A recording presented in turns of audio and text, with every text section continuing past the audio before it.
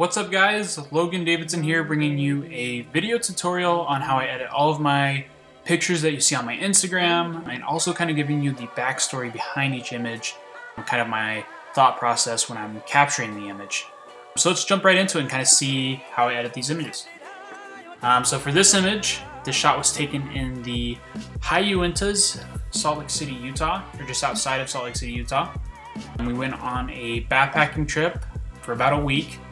And I think we did about 23 miles round trip, somewhere around there. And it was an awesome hike. We basically, there's a ton of different lakes that are within this forest. And this was the one that we actually ended up camping at, I think, for the entire week. But let me show you kind of where my thought process is with composing the image. So basically, this is what it looks like during the day. So you can kind of see it line up a little bit there with the horizon. But my main goal with this photograph was I was trying to get a photo where the Milky Way would line up with the campsite. And as you can see here, you can see our campsite's right in here. You can see our tents there. And basically, I was just kind of scoping out this side of the lake, trying to see kind of what it would look like. And a great tool to use while you're out shooting is this little app that's called Sky Guide. I've had lots of people recommend this app to me. I personally love it. It's a great app to see where the Milky Way is going to be at during certain times of the day, and kind of it'll help you kind of figure out where you need to be to get the certain shot you're looking for. So for me, I went on the other side of this lake here and kind of was looking at my app and trying to see, where the Milky Way was going to line up. And luckily for us, it actually was lining up pretty well with our campsite. I think I adjusted a little bit and hiked a little bit farther over to make sure it was lined up. But for the most part, it looked really good. So I took this snapshot as kind of a reference photo to kind of brainstorm different ideas and hopefully get some cool shots later that night.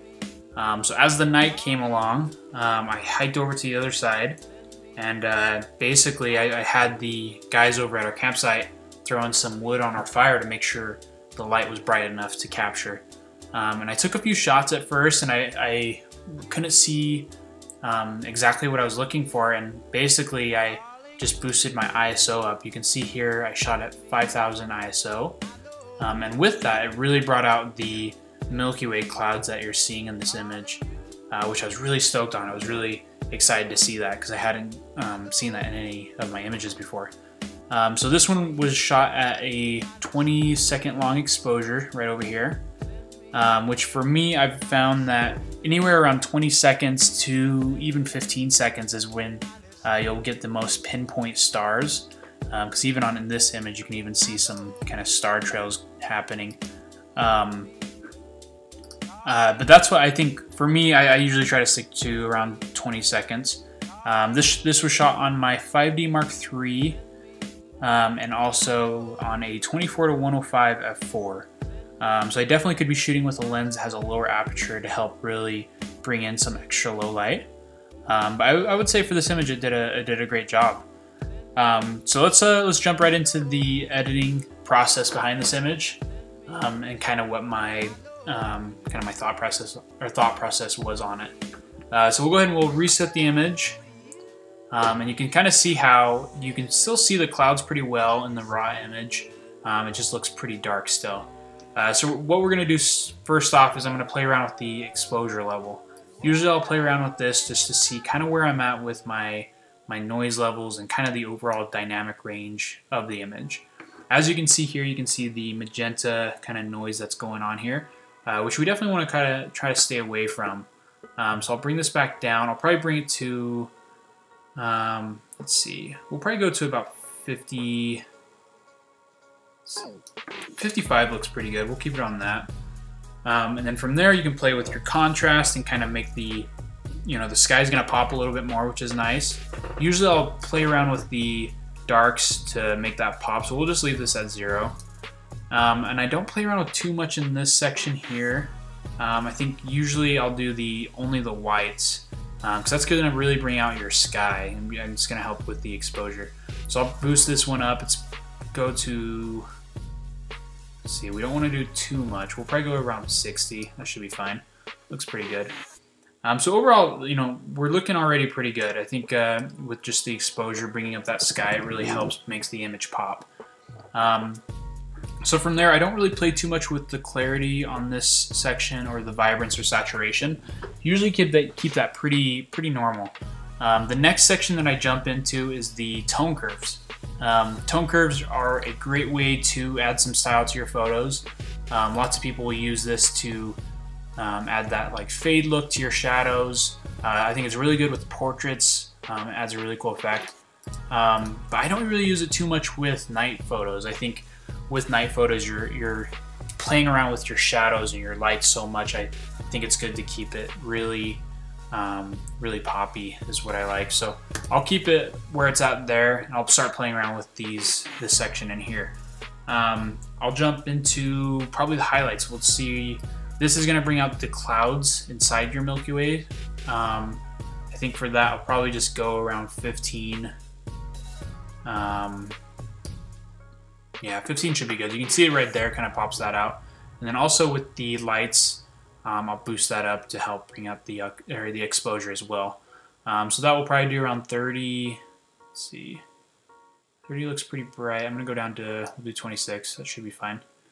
So 26. So you can see here before and after, and it's starting to look really good. I'm starting to really like kind of where it's at. Next, I'm gonna jump into the horizon line. It looks already pretty good. I probably just adjusted a tiny bit. Honestly, you probably can't see much of a difference, but that looks pretty good there. Next, I'm going to jump into the gradient filters. These are an awesome way to edit certain sections of the image. You can use the circle or just the horizontal gradient filter. We'll do the sky first. We're going to play around with the colors and the kind of the shadows of the clouds of the Milky Way. So first off, I'm going to start with the colors. I think it looks pretty yellow and pretty green, which for me personally, I like to bring the sky to look a little bit more blue. Just something that looks a little bit more natural to your naked eye with the sky. Obviously at night it's going to be pretty dark, but blues are going to give it that cool outdoors look, I guess, that kind of outside look. So we'll bring it down. I think the blues will leave. Just go to -6 there because we don't want to overkill. If we go too far, it's going to look fake. So I'll just keep it about there. Magenta, bringing up the magenta usually helps too. It kind of helps even out the colors on there. So for that, we'll just go probably 9. That's probably fine. Same thing on here. You can play with the exposure. I think for that, the exposure is looking pretty good. We'll leave it there. That should be good. And this where I would probably play with the clarity and dehaze. Clarity is going to work with all your highlights, and it's going to leave the majority of your shadows alone for the most part. But same thing, you don't want to go overkill on this. So I boost that up. You can see already, you can see in the shadows in here that really makes gives some depth to the actual clouds. Obviously, we don't want to boost it that far because it really hurts the image. So I'll go probably around 20, maybe 30.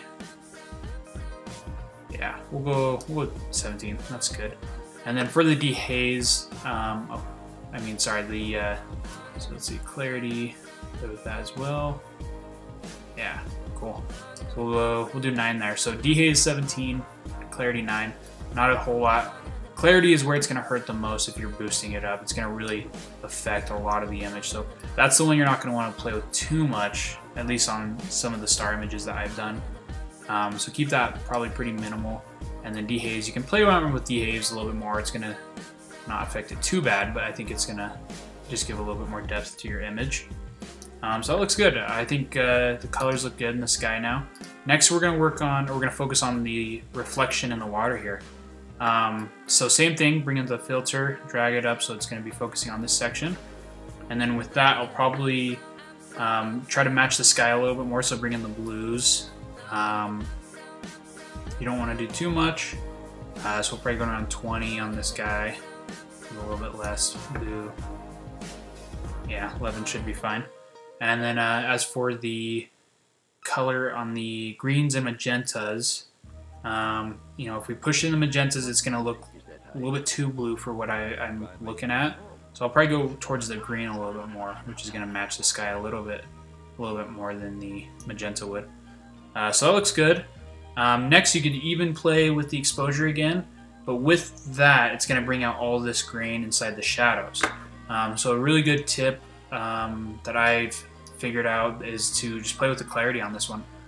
Same thing, you don't want to crank it too hard, but this is going to focus on all the highlights, and it's going to leave your shadows alone for the most part. So for the clarity, I'll probably boost it up to about probably 20. Yeah, 19 is probably fine.